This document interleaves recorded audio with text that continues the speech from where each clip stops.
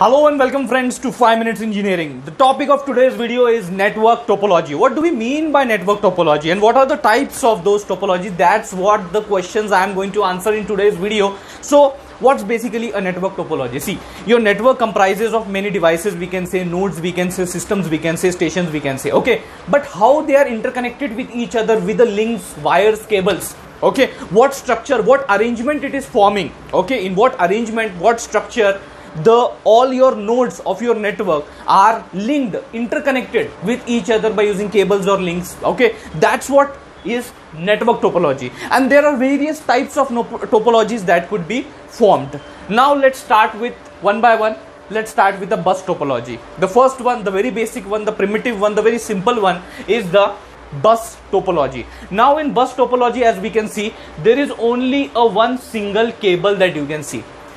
This cable is also called as a backbone cable. This is also called as a backbone cable. If anything happens to this backbone cable, whole network will collapse, will crash. Okay, because this is a backbone of your system, or you can say your network. So this is a backbone cable to which your different devices, we can say nodes, we can say, that are connected to it. Now what happens here is that whatever the messages or data that has to be transmitted in the bus topology, it is going to be in one direction. It is going to be in one direction. So what approach we have to follow in bus topology is that when one station, or you can say when one node or one device is sending the data using this particular cable for transmission, others should stop, others should not transmit, because at the same time when A is also transmitting, and at the same time if C also starts transmitting or B also starts transmitting, there will be collision. So collision problem exists in the bus topology. Okay, so that's the simple point. And here the advantage is that not much complexity in installation or configuration. It's pretty simple, and here the wire or cable or link requirement is also very low, as you just require this one big this backbone cable. Okay, so that's all about the bus topology. Let's move ahead and understand about some stars. That is a star topology. As this figure shows, it looks like also star. So this is a star topology where there is going to be a central node, and that central node here is called as a hub. Okay, and what does this hub do? It has ports. Okay, so you can have 4 port, 8 port, like that hub you can have it here, and depending upon the port, the number of devices of your network or nodes of your network can be connected centrally by using this respective hub. Okay, now this hub is a 4-port hub, and that's why here we are connecting 4 nodes of your network A, B, C and D. But in star topology there is one big problem, as you can also see and observe from this diagram. What will happen if this particular central node, to which we are calling as a hub, if it gets down, it all will get disconnected, and thereby resulting in the network getting down or crashed. Okay, now let's understand the third, ring topology. What do we mean by ring topology? We have seen rings, correct?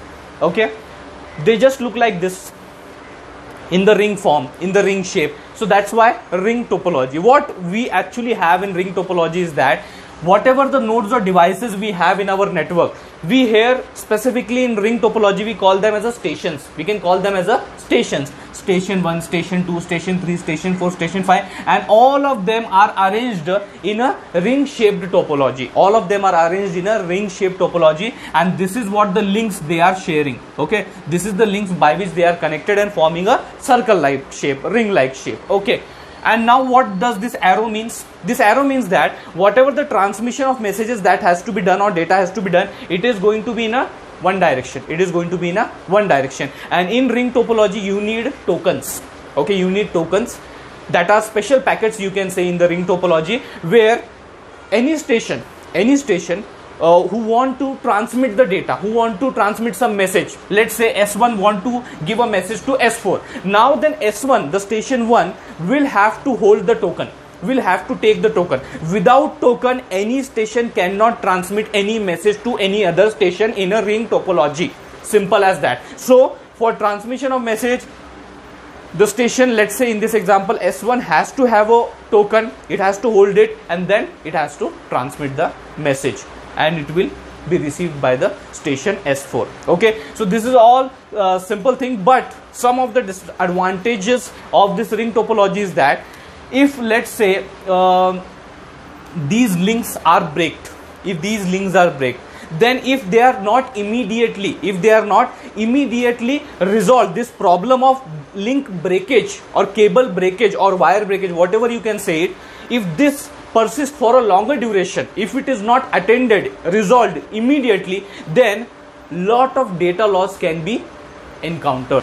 As our example was, station 1 wants to send some message to station 4, and let's say we have this situation where the link is breaked, okay, and there is no connection in between this and this part of the network. So the message will come in this direction as it is coming as by this arrow, but it will not reach to this part of the network because there is a breakage, there is a gap, there is a breakage, okay, the link has been breaked. So because of that, whatever the messages, whatever the data is coming, it will be lost, it will not reach to the station 4. So we should immediately resolve it. That's what the situation in ring topology is.